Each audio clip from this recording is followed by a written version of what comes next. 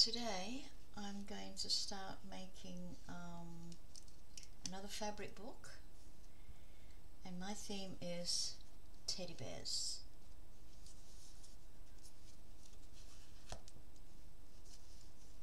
Okay, I've got this.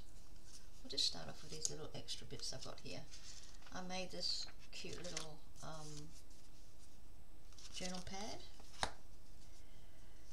I printed this from Pinterest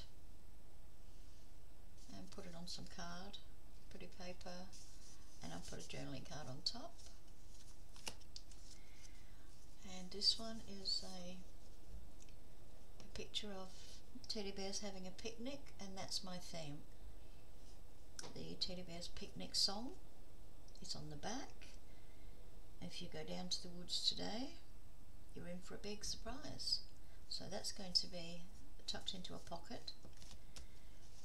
I have another little scratch pad or journaling pad, again with teddy bears and some beaded drops. Okay. First, let me show you some teddy bear images I got from Pinterest. Let's turn this upside down to me so you can see it.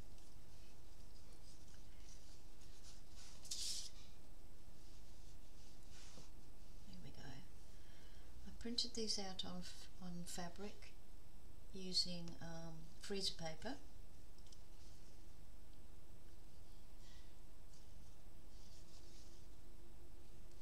I think I might have about 8 or so, but I don't know if I'm going to use them all.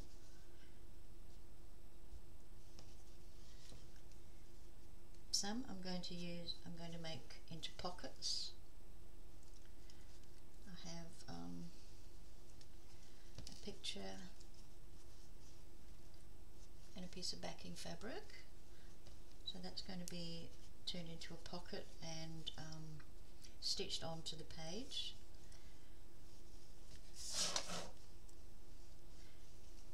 The same with that one, it's going to be a pocket also. And that one, so far I've got 3 as pockets, but I could have more, I could have less, it depends on how things go. Okay, first up,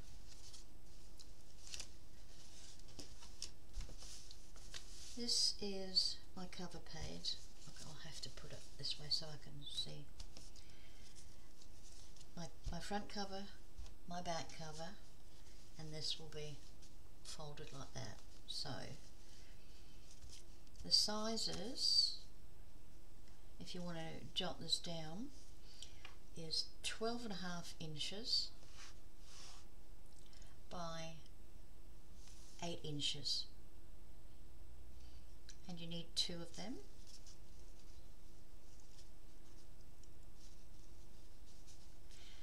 And then you mark the center,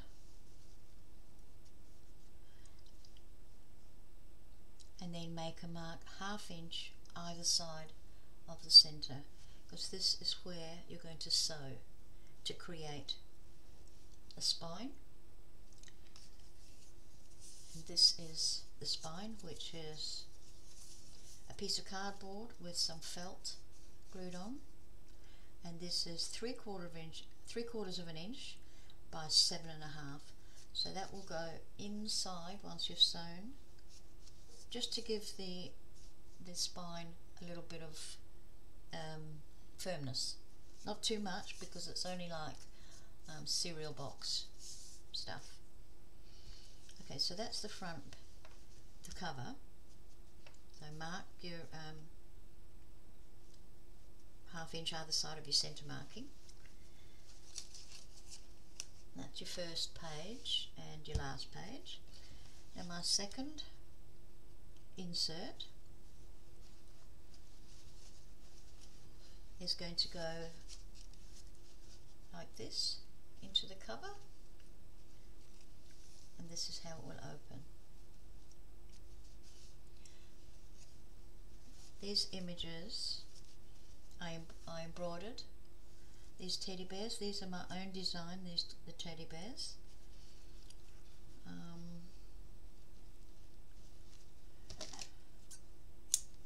If you're going to do this and do the embroidery, I can provide a PDF file. Just request it in the messages section. Okay, so this is cut at 12 by 8, which you will notice is slightly smaller than that. That gives us about 1/4 of an inch either side of the book cover, a little bit longer than the inside pages. Okay, let's put our book there. Okay, so you mark the center of this, which is 6 inches in, and then the side markings are, okay, what's 3/4 of an inch divided in half? 3/8 by 3/8. So your spine here should be 3/4 of an inch, so I'll let you work that out yourselves. I think it's 3/8 of an inch and 3/8 of an inch, yep, either side of the center, and that's how that will be folded across that line. And that one will go in there.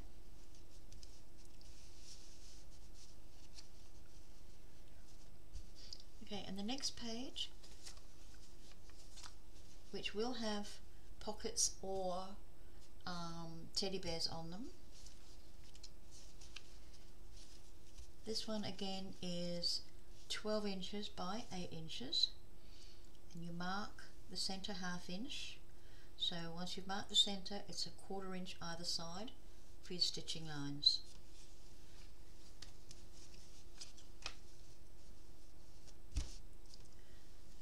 And the next insert is again 12 by 8, and you've got 2 pieces of each of these, and you mark your center at 1/8 of an inch and do 1/8 of an inch on either side, so you've got 1/4 inch spine on that one.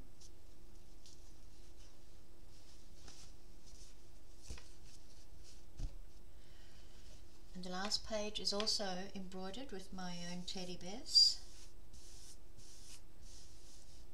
This one 12 again by 8, mark your center, and that is your stitch line straight on the center.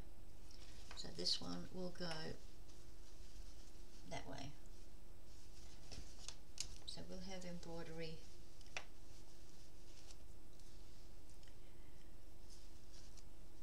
well, you could put it, if you wanted another embroidery that way, you could put it that way. In fact, that's the way I think I've got it marked. So I've got my points there. Okay, so that is that. Now we've got felt padding.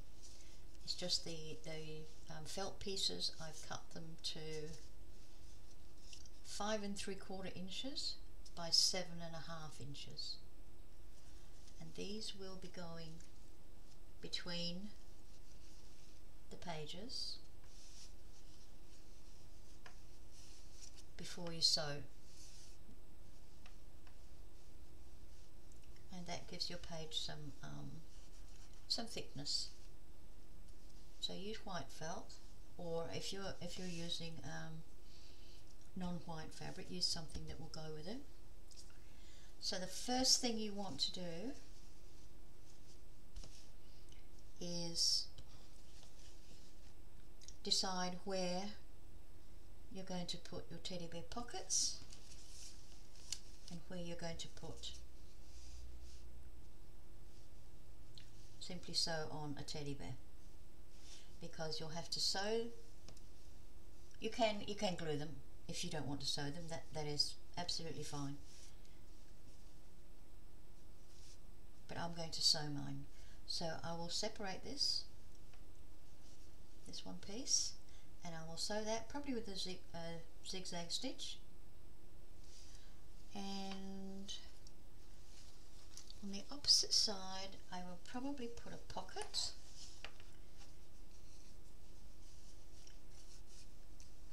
So to do the pockets, place your teddy bear picture right sides facing with your white fabric.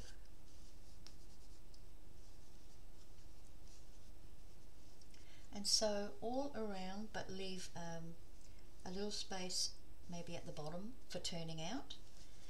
Once you've done that, you lay the pocket in and you will stitch it down.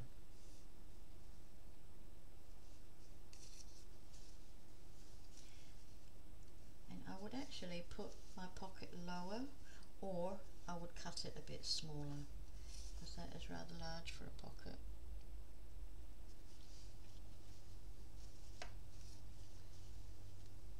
That one, for instance, if I use that one, I could cut that one there across that way, just to make it a bit smaller, so that we've got there's room in there to pop something, like our little song, to pop that in there.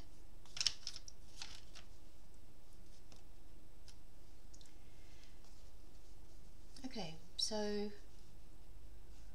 yeah, the first thing I'm going to do is make my pockets. I'm going to sew them, make my pockets, then I'm going to sew a teddy bear picture to some of the blank fabrics. Okay, and I've got some pretty organza ribbon. I've made a couple of little flowers with that.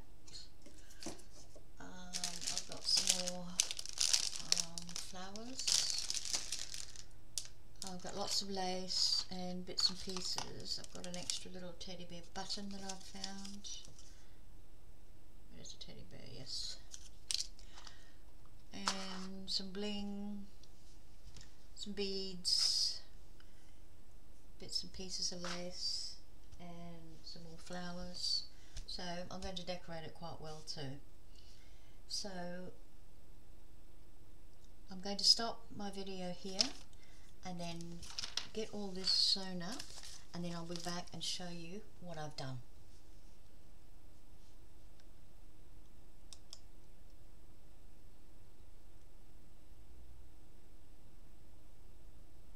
Unfortunately, with this program I use for filming, I can't pause. So this has to be part one. Come back for part two, and I'll show you how we go from there.